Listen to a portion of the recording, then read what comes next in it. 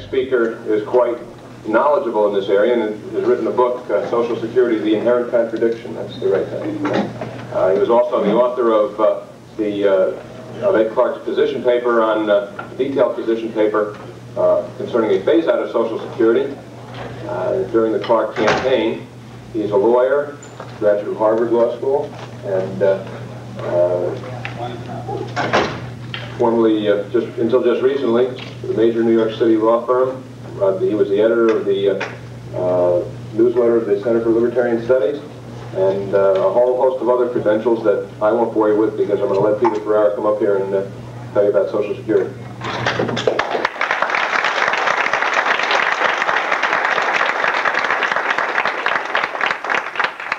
Thank you, Michael. Both the liberals and the conservatives are in big trouble over Social Security. The liberals have always wanted to finance the program out of general revenues. This seems even more attractive now that the program is in such financial trouble. But even liberals have begun to wonder why everyone, including the wealthy and the non-poor in general, should be paid large Social Security benefits out of general revenues.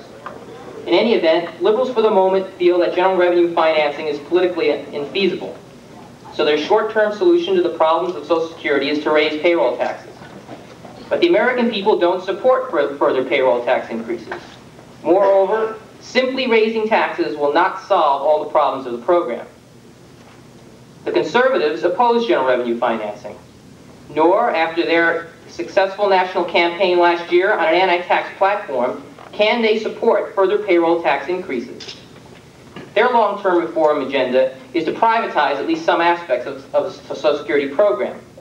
But they presently feel that this too is politically infeasible. So their short-term solution is to cut benefits.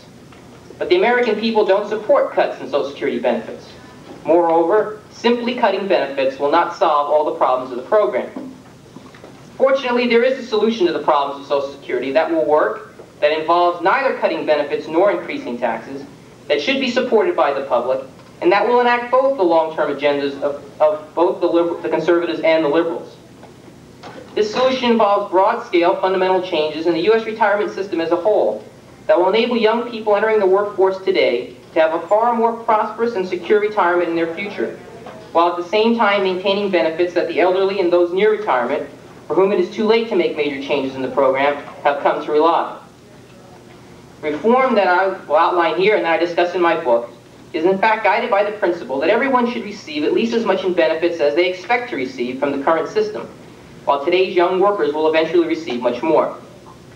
First, let's review some of the major problems of the program. The program has several powerfully negative effects on the U.S. economy. The most important of these is its negative impacts on saving. Social Security operates on a pay-as-you-go basis. The money paid into the program is not saved and invested, but is immediately paid out to current recipients. The private system, by contrast, is fully funded, with each individual's payment saved and invested for his own benefits. Substituting pay-as-you-go Social Security for this private, fully funded system thus results in a massive loss of savings to the private economy. Less savings means less capital investment. Less capital investment means less national income.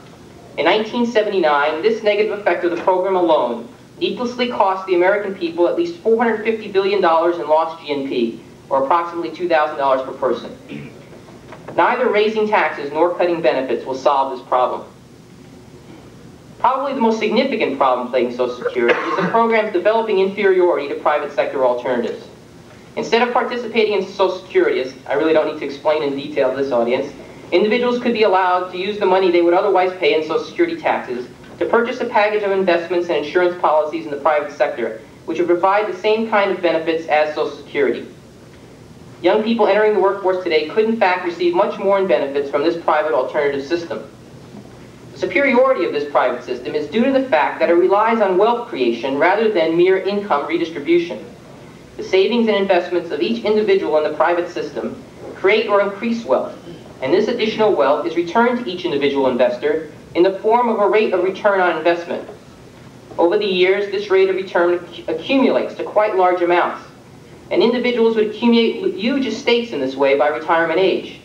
Through Social Security, however, this accumulated rate of return and wealth creation is lost entirely, since the program operates on a pay-as-you-go basis and no investments are made.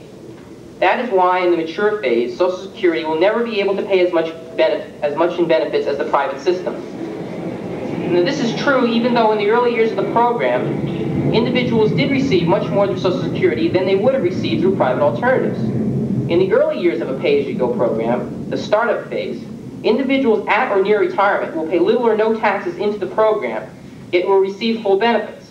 They will therefore receive a very high return on any taxes they do pay. But this is only a temporary phenomenon, since as the program matures, individuals will eventually be paying taxes into it all of their lives. At this point, individuals are simply using the accumulated returns they could receive through the private alternative system, and are therefore receiving lower benefits. I think this is a particularly important point because it indicates why there's been such a change in public attitudes towards Social Security, why it's possible to actually consider major fundamental changes in the program. Up until now, we've been enjoying the startup phase, which takes about a generation to phase in. But that startup phase is now over, and everyone is now going to have to suffer in the mature phase of Social Security, and they are now, I believe, the public is much more willing to consider broad-scale fundamental reforms. To understand the magnitude of this problem, if we focus on young workers entering the workforce today, these workers at all income classes could, through the private system, receive more than twice what they would receive through Social Security, and in some cases, more than 6 times. Social Security is therefore literally impoverishing young workers entering the program today, and this incredible unfairness to these workers simply must be rectified. Again, simply raising taxes or cutting benefits will not solve this problem. Another overwhelming problem of the program is its potential bankruptcy. This involves both a short-term and a long-term problem. In the short term, the combination of inflation and recession over the past 2 years has again brought the program to the brink of bankruptcy. In a recession, tax receipts fall because employment and wages grow more slowly or decline, and therefore the payroll tax generates less revenue. If inflation continues at the same time, however, expenditures increase since benefits are indexed. The recent combination of both these economic trends has brought Social Security to the point where it will be unable to pay all its promised benefits some point in the next 2 years without some significant changes in the program. Indeed, Budget Director David Stockman said just this week, testifying before the Senate, that unless something is done soon, quote, the greatest bankruptcy in history will occur on or about November 3rd, 1982. All of this less than 3 years after the Social Security Board of Trustees stated in their 1978 annual report that the mammoth 1977 tax increases had ensured the solvency of Social Security, quote, throughout the rest of this century and well into the next one. Right. The long-term bankruptcy problem is due to the profound changes in American demographics over the past 40 years. The following up of the post-war baby boom with the baby bust of the 60s and 70s means that the workforce will be declining just as the retirement of the baby boom generation will be increasing benefit recipients. As a result, though there are 31 beneficiaries per 100 workers today, by 2025, when today's young workers are retiring, there is likely to be 62 beneficiaries per 100 workers, and by 2035, 73 beneficiaries per 100 workers. Because of these changing demographics, in order to pay the benefits promised to young workers entering the workforce today, Social Security taxes will have to be increased from the current 13% of payroll to 25% to 33% of payroll. The specter of Social Security taxes alone, consuming 25% to 33% of the income of most Americans, should be frightening. It is my opinion that the public will not support such tax rates. People have other things they want to do with their lives besides pay taxes. Social Security program will thus not be able to meet all its future benefit obligations and can consequently be considered bankrupt. Moreover, I would also consequently advise young workers entering the program today not to count on receiving all the Social Security benefits currently being promised to them and to not make their future plans based on such benefits. I also think that it is an outright scandal that the Social Security benefits promised to these young workers are not only inferior to those available through private alternatives, but are also unlikely to ever be paid. These bankruptcy problems are all due to the fact that Social Security does not have a true trust fund or saved up assets to finance benefit obligation, and instead relies on current workers through its pay-as-you-go system of financing. If the earnings of these workers are insufficient to cover benefits due to poor economic performance, or if their number is inadequate due to changing demographics, the system runs into deep trouble. In the long run, without saved-up assets, as in a private system, these problems will continue to plague the program no matter how much taxes are raised or benefits cut. Final problem of the program to be noted is its serious restriction of individual liberty. The program is quite simply compulsory. All Americans are forced to participate regardless of their preferences. As a result, individuals lose control over a substantial portion of their incomes, a portion which may in the future rise to as much as a fourth to a third. It's hard to understand why people who like to think of themselves as liberals have not been concerned over this serious loss of liberty. Freedom to control one's income is surely at least as important to the average American as the other civil liberties which have received so much emphasis in recent years. Again, I note that simply cutting benefits will not solve this problem, and God knows that raising taxes won't. There are many other problems with the program, but the message by now should be clear. Social Security has grown too big, and its negative impacts on American life have become too severe for the program's major defects to continue to be ignored. If these problems to the program can all be solved, if we can transcend the conservative liberal dichotomy of raising taxes and cutting benefits, let me outline a reform proposal which will do precisely that. The first step in such a reform is to abolish the payroll tax. Individuals will then each be allowed to save and invest the amounts they would have paid in Social Security taxes in their own individual retirement accounts. Through these individual accounts, individuals could not only make investments for their retirement, but could also purchase life, disability, and health insurance, establishing an overall package which will provide all the types of benefits which Social Security does. All investments made through these accounts would be fully tax-free, so that individuals would receive the full before-tax real rate of return on such investments. At the same time, Social Security benefits would continue to be paid out of general revenues, as liberals have all long advocated. Such benefits would be reduced over time, however, by the amounts which individuals had earned through the private alternative system. Eventually, therefore, such benefits would be completely phased out, along with the need for subsidies from general revenues. But at all times, total benefits from both the private and public systems would be at least as great as expected benefits under the current system. Concerns that the poor would be unable to save sufficient funds under such a system could be met by updating the currently existing SSI program, which pays benefits out of general revenues to the elderly poor based solely on need. What to do with this program from a libertarian perspective, this SSI program, at a later date would be a matter for a study of general welfare reform. Fears that individuals would not voluntarily save and make retirement investments and insurance purchases on their own could be answered simply by a short-term requirement that they do so if it was necessary to make the reform politically feasible. Well, such a requirement is obviously objectionable from a libertarian standpoint. It would allow the rest of the reform to go through intact, and it could always be phased out later. People who speak on these issues and discuss these reforms around the country and their experience is the same as mine, the constant objection is people won't save on their own. And I can argue about paternalism all I want, but no one's going to, they don't believe me. So I say, all right, so just require them to save for now, and we'll get the rest of the reform through. The immediate result of such a reform would be to increase savings and capital investment by well over $100 billion per year. This would result in a commensurately substantial rise in GNP, eventually reaching an increase of 20%. At the same time, today's young workers would receive far greater benefits than under the present Social Security system, since their retirement savings would accumulate along with a substantial rate of return. The financing problems of the program would also be solved, since each individual would be saving up his own trust fund to finance his own future benefits. Even with a savings requirement, individual liberty would be increased, since individuals could choose their own package of private alternatives. Once the requirement was phased out, total liberty will have been achieved. As a side benefit, it should be noted that as a result of this reform, total federal spending would have been permanently reduced by at least 1/3. Yet we have accomplished all this without increasing taxes or cutting benefits. This is made possible by the wealth creation aspects of the private system. The additional wealth created by the investments in this system not only allows benefits equal to those promised by Social Security to be paid without increasing premium payments over the amount of Social Security taxes that would have been paid, but it allows even greater benefits. Both permanent tax increases and benefit cuts could therefore be avoided while solving the program's financing problems and allowing younger workers to receive much higher benefits. There's still one problem with this reform, however, that we haven't addressed. Social Security benefits would be financed out of general revenues with no payroll taxes. The immediate result would be a general revenue deficit of over $100 billion in the first year. Though over time this deficit would be reduced, it still would be a major problem for a few years.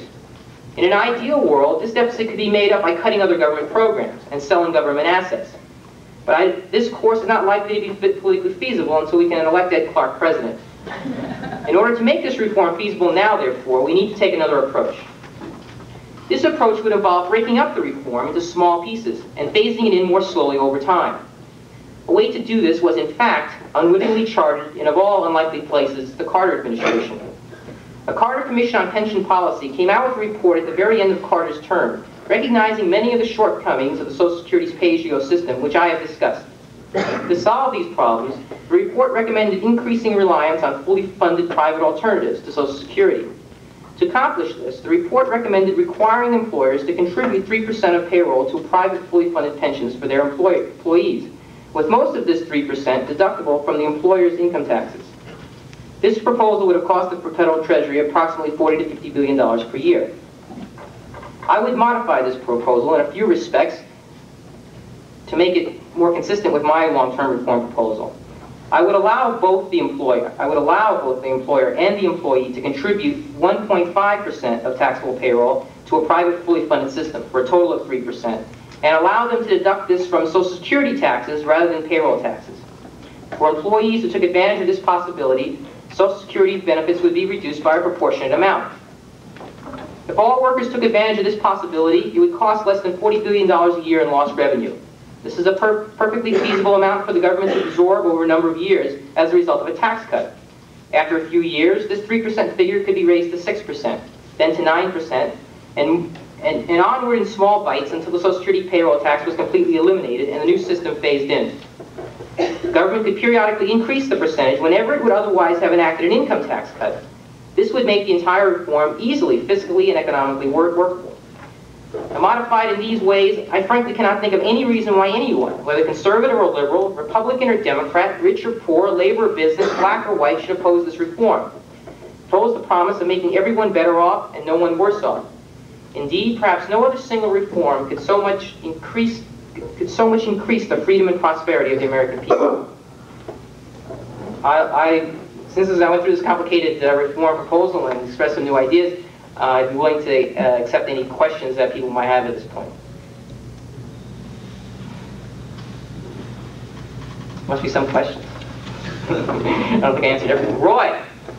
Yeah, what groups do you see as being major obstacles to getting this accepted? Because to me, you've done it. You've found a way to get out of this nasty little system that is really going to become quite oppressive in a few years. What groups besides Social Security bureaucrats maybe do you see as really opposing it, and why? I can't think of any major public interest group that should oppose this once they understand it.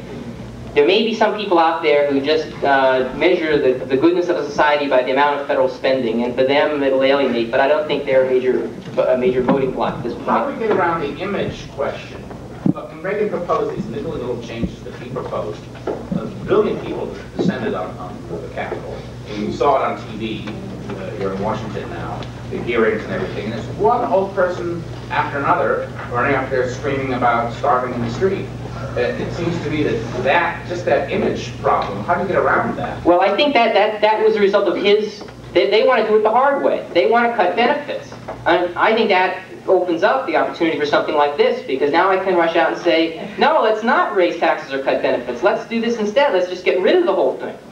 And then you don't have a situation of people saying they're going to starve, because I mean, my objective in this was to design something that would move us forward without alienating any group. And while there's an SSI program here and a savings requirement there, by putting these things in, I think we got something that any old Democrat or Republican could vote for, and something that could happen in the next 4 to 8 years.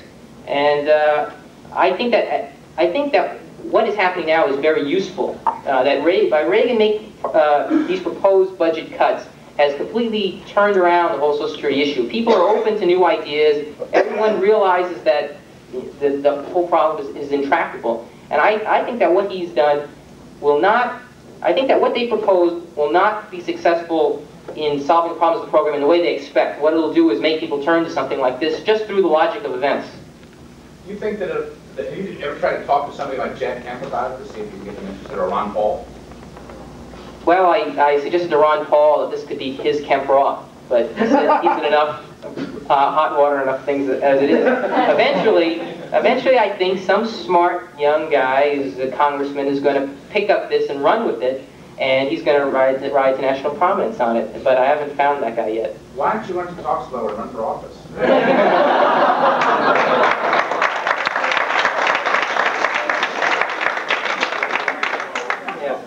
You said that any old Republican or Democrat would support it. Why Good. should any old Libertarian support it, since it continues basically the compulsory system we have now? A private tax is no less better than a public tax. It sounds very much pro-efficiency argument that we always criticize conservatives for. There's two answers. One is it's not, the benefit even with the savings requirement is that you privatize this enormous, you denationalize this enormous Social Security system. It's being operated in the private market instead of in the public market. People can choose in the private market more of one, less than of another. They can choose the kind of coverage they want. There's a lot more freedom involved. And once that new system is phased in, the difficult part is dealing with the unfunded liability. Once we get to the point we can get out from under this burden of providing benefits to people who are now old and have relied on this thing and haven't saved up any other alternatives, yet developing this funded system. Once we figure out a way of getting out of that, a savings requirement or savings restriction could be phased out later. It would be more obvious to people once they see how this private system works. It would be more obvious to them once it's intact to say, all right, now all we have is this stupid savings requirement. Let's phase that out. In other words, I think to make it politically possible to start moving, it will just put them in order. I mean, I am opposed to a savings requirement. It's unnecessary government paternalism. In my book, I have, all these pages of philosophy explaining why it's no good. But not everybody reads all this philosophy, and so to make this into something that I hope can happen in the near term, I think this is the way to do it. Yes? I think you're really right about that brick wall. All that philosophy won't do much about the brick wall of people saying, but nobody will say. That's what I keep running into, when I suggest that sort of idea. But I was just wondering about a couple of, to clarify in my mind what you're proposing in particular. The older people who are near retirement age would not be paying any payroll tax at all, but they would collect the entire benefits that they would expect anyway. Would they also pay that 1.5% into their private? Everybody below the age of 65 would pay the 1.5% from their employer into this private system until they got to be 65. Then their Social Security benefits would be reduced by the amount in this private alternative, so that they would continue to receive the total they expected otherwise. But they get partly from the Social Security system and partly from the private system. That's right. Yes. How long would you expect an individual to have to say, i.e., at what age would he have to start this plan to completely be independent of Social Security? It might not be his entire life. He could maybe go from 50 to 65 and have accrued sufficient assets to provide similar benefits. What is that cutoff age? I think it's around the age of 35, I think is what that cutoff age is. It depends on what your assumed real rate of return is. It depends on what investments you think are feasible. I think that the age you could get as high as 40 if you were willing to put all your assets into a wide distribution of common stocks. But a lot of retirement investment advisors don't recommend to people to do that. I'm not sure why that is, because if you buy enough of a broad range of stocks, your risk will be spread enough, so that won't be a problem. Yes? Who selects the savings vehicle that the private person would put his funds into, and how do you regulate the insistence that he save some of his money? Well, the private person would choose the savings vehicle on his own. I would hope to resist any regulations on what he could save in. Individual retirement accounts currently have a lot of regulations, and as part of the reform in my book I discussed getting rid of those, because those regulations force the rate of return that can be earned by those retirement accounts down. So, I mean, certainly for this group, I don't need to explain why you don't want to have regulations on the savings vehicles. Yes? There's two problems in this. One is let's say two other brick walls. One is it relies on a certain amount of basic economic knowledge, which is not very great in this country. People are fairly good on the microeconomics of their own household, but are terrible on microeconomics applied over big economic pictures.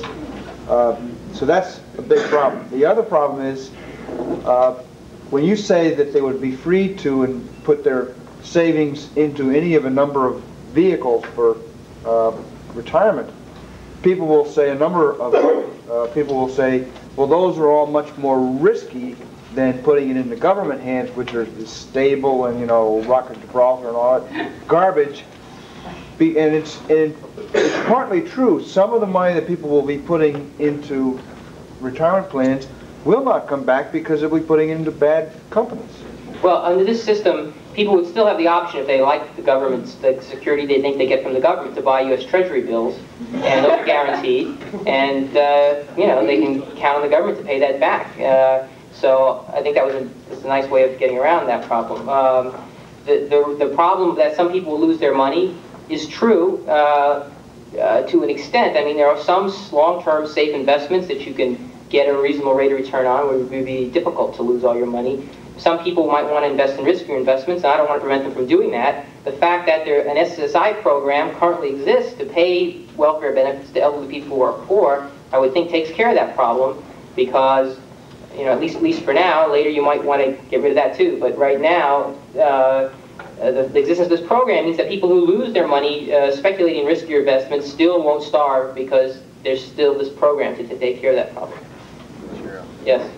You had mentioned, and also Congressman on television last week mentioned that the Reagan's program was going to break the promise was the word you used and he used, of Social Security, the promise that it's made to the American people. I don't know what that promise is. For example, someone bought a car when there was no speed limit of 55, and then they reduced it to 55. There was never any promise that it was going to stay at 60. Is there some kind of a promise of Social Security?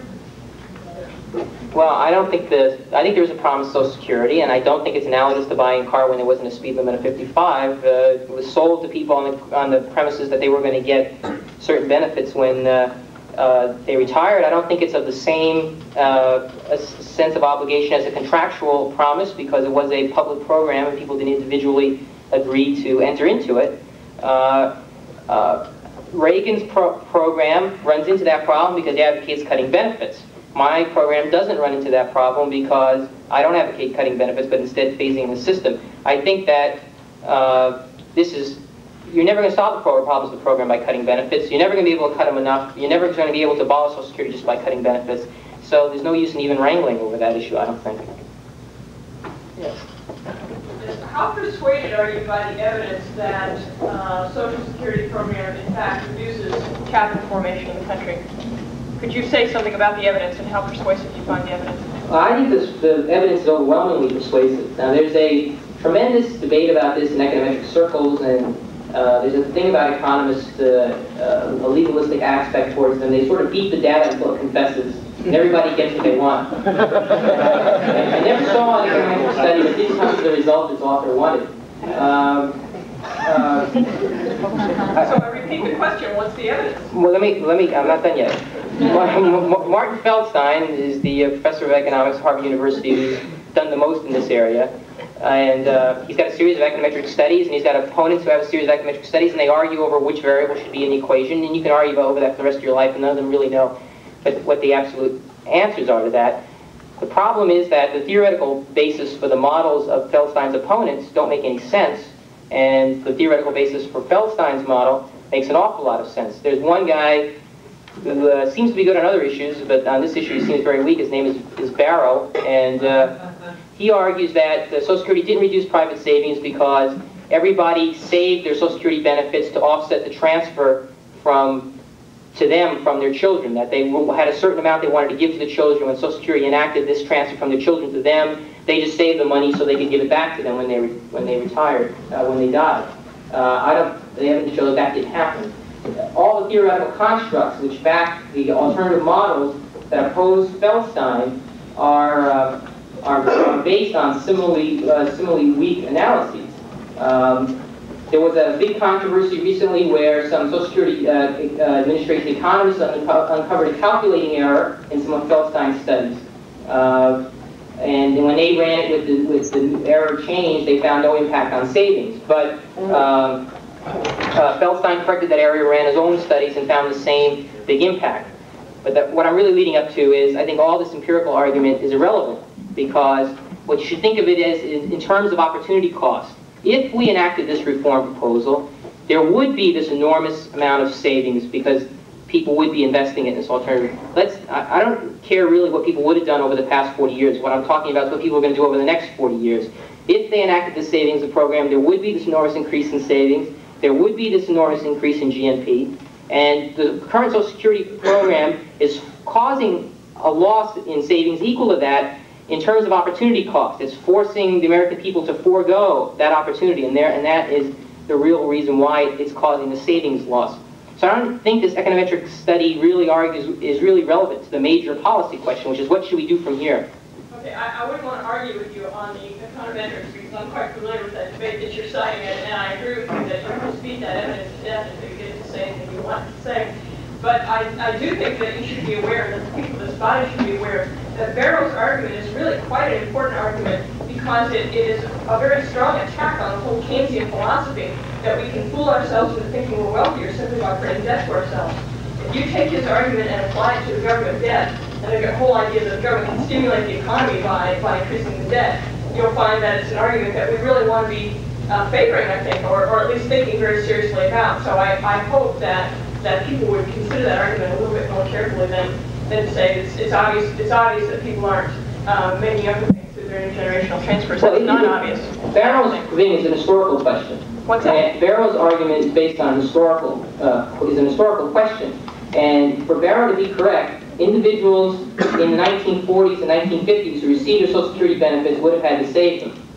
And I contend they didn't do that. I contend they spent those benefits and they bought the food and clothing and housing with them. All I want to say is I think that there is something to that the argument that he's trying to make. I go a little bit more detail on it. He's taking an argument to an extreme. There's a theory that's popular among University of Chicago economists that everything the government does has no effect because the market offsets it. And it's a market-oriented argument, and I don't think it applies in all circumstances. If it was true, there'd be nothing for us to worry about. There'd be nothing for us to worry about, and we could just all laugh every time they announce a new program and go on doing it. But I think it doesn't work out that way. Okay. Yeah, I had a question. I don't think I completely understand what your program is, because it seems like we're getting something for nothing out of it. The people who have paid in are, they're going to be getting their benefits once they reach 65. Yet the people now are enabling to stop paying in. Now, we have to get some increased production from somewhere to pay those additional benefits. And the money that's being saved is now, it's being built up, and it's not being consumed. It's being used to increase the wealth. Where does the additional production come from? Well, I discussed that. Maybe I didn't. Too fast, but the money is saved and invested, and there's $125 billion paid in Social Security taxes a year approximately right now. If you took that money and you saved and invested it, you would increase wealth through that extra $125 billion in investment would increase wealth by the full before-tax rate of return on that investment, or about 13% a year. So in the first year, you'd get an increase in wealth of about $10 billion. And in the next year, that would accumulate farther and farther. You're still paying out to all the people who are receiving the Social Security benefits, who are consuming. That's out of general revenues. Okay, but that's still, it's a cost, and it has to be produced somewhere. Where is it coming from? It's a cost that comes.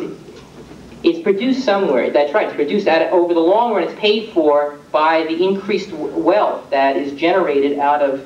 There's two ways it comes from. It comes out of this increased wealth that's generated by the private system's investments. And it comes through this reform proposal out of cutting other government or restraining the growth in other government expenditures. Because this, like they have the 3% in the first year, because this $50 billion is going to have to be made up, come out of general revenues to pay for Social Security benefits over those, when that 3% reform is enacted, that's $50 billion less than would have probably been spent on some other government program. So the combination of those two factors is the way I finance the way out of this program.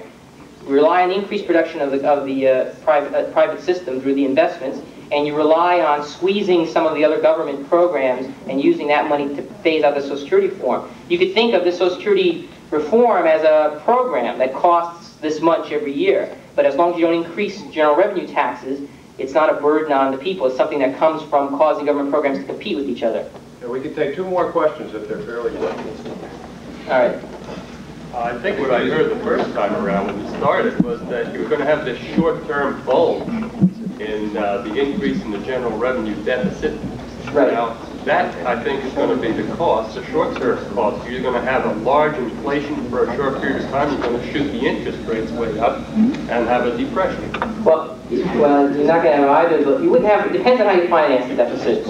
Whether you get either of those two. Those two, a couple ways of financing it could result in those 2 things. That's why I advocated breaking it up in small pieces, because this is what more mainstream Republicans and Democrats say. They say, we agree with your critique of the system. I think, you're right, but this $100 billion deficit is too much.